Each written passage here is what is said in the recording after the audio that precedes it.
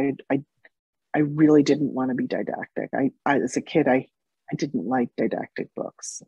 You know, um, I wanted to be. When I as a reader, I want to be so invested in the story that I forget that I'm reading, and um, it's hard to write a book like that, like intentionally, because how do you do it? How do you know if you're succeeding? I don't know. I don't know. I mean, I suppose even if you win every award there ever is and you make all the money, you still don't really know. That would be good indicators, though. Sure, no, I'm going to I turn would that I wouldn't away. mind those indicators. I like That indicators was like that. very welcome. Yeah, yeah. I've just met too many authors who I would think have every reason to think, yes, it's all happened for me. I'm the best. There can't be any better than this, and they don't feel that way. They There's don't. still some voice in the back of their head, and I think that's probably a good thing. Because Hmm. the moment you start thinking I am the best, you're about to stop being the best. Right, right. I think that and I think that that's something that writers really that unpublished writers um should know, right? That like once you get the agent, you're not on easy street. Once you get the book sale, you're not on easy street. Like once you win the whatever award, you're not on easy street because ultimately what happens is then you have to write the next thing. And what do you have when you write the next thing? A blank screen or a blank piece of paper. Then you have to go back to the beginning of like creating something out of nothing. So I think being a writer can be humbling in a way. And I think that like when you allow yourself to be humbled by it, you're probably in a better place than being like, I got this. Maybe that's just me. I don't know. I don't know. I always say if the two writers tell me we always approach every problem this way and we always do things this way and we're always successful, I'm going to stop what I'm doing and I'm doing that. Yeah, right. But the problem with that is that it does that the same things don't work for everyone. Like the advice you have to write every day. In order to stay in it, you have to write every day. You know what? I don't write every day. I'm a weekend warrior. I can't write every day. It's just not. I can't. Um, I can't immerse myself for like an hour in the morning. I need like hours because it takes me a while to like really get in it.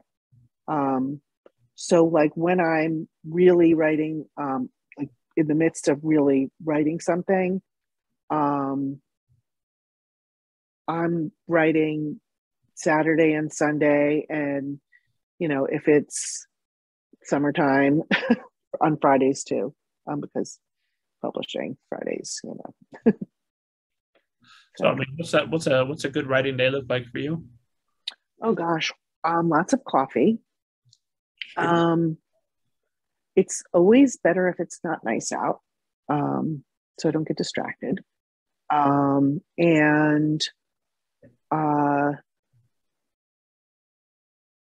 if I'm just like home, if I could get in a couple of hours and then take a break and then get in another couple of hours, I couldn't tell you word counts because sometimes it would be like, 2, 3,000, and sometimes it'll be like 567. I'm not a fast drafter. I think a lot while I'm writing. And I also kind of um, like research things. I'm like constantly looking things up while I'm writing. And I do get distracted, but I think it also really informs I think it gives a richness to my writing that wouldn't otherwise be there. Details of things, a name of a plant, a bird or a color. What's the right word for the color I'm thinking of? So I'm not a fast drafter. So what is a good writing day is that I set out that I don't know. I couldn't even tell you that like at the end of the day, I'm like, yeah, that's not so bad. that's about as good as it gets you. That's not so bad. I rarely say I nailed it, you know, but like that's not so bad. And then going on retreats is really, I wrote a lot of this book on retreats. I would go to the Highlights Foundation in Pennsylvania, and I wrote a lot of this book there. And when I wasn't there, I did Airbnb with a writing buddy a few times. Because then it's like, you know, let's have breakfast and then we're going to write. Let's have lunch and then we're going to write. Let's have dinner and then we're going to write. And, you know, maybe like read to each other, and just like having the time away from my regular life really, really helps me because, you know, as an agent, I've got so many stories swirling around in my head from people who are submitting things to me. So I'm reading queries, I'm reading manuscripts. I've got my clients' stuff that they're sending to me. I've got that I'm reading, and then manuscripts that I'm critiquing for them and giving, you know, like giving them feedback on.